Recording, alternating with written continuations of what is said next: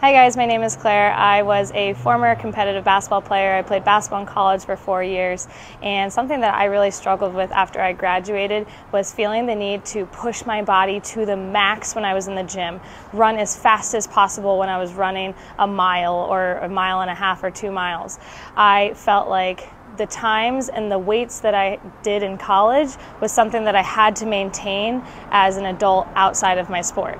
And this is not true. I'm here to tell you it's okay to not hit the numbers that you hit when you were a competitive athlete, and that you can feel good with the movements that you're doing and stay healthy for the remainder of your life. It's all about longevity at this point. We want to be able to feel fit and healthy and happy for the rest of our lives, not just reaching that goal of trying to hit that PR that you had in college or trying to run faster than you did when you were a competitive athlete.